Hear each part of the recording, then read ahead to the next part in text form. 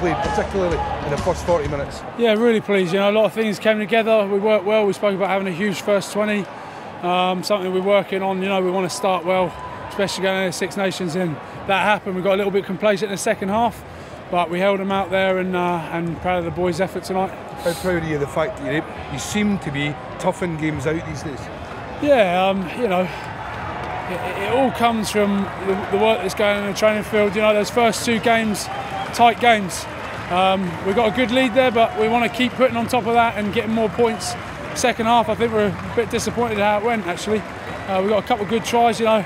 Ali Price, fantastic there at the end to just know that they're tired, and he took the quick tap, someone with fresh legs like him. And yeah, we're breaking teams down, we're grinding them out. Plenty of work on, but we're in a good place. What's the confidence like with those 2 wins and that very tight match against Australia? We won't get ahead of ourselves, you know, there's loads more to do, but 2 wins is always going to give you confidence going into the Six Nations. So Ireland, first game up, we've been talking about it. Even during this camp, we've been talking about that first game against Ireland, so it's massive. Okay, man of the match, well done. Thank you very much. Stuart, first try, nice kick, nice bounce.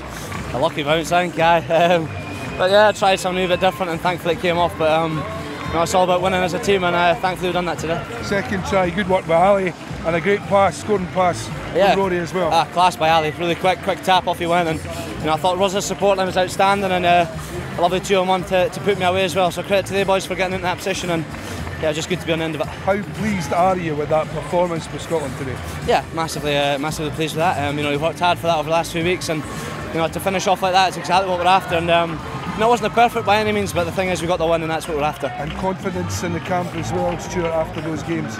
Yeah, absolutely. You know, we're excited for the Six Nations. We'll enjoy tonight. We'll enjoy each other's company, and you know, go back to our clubs, work hard, get some wins on the board, and hopefully come back in good form for the Six Nations.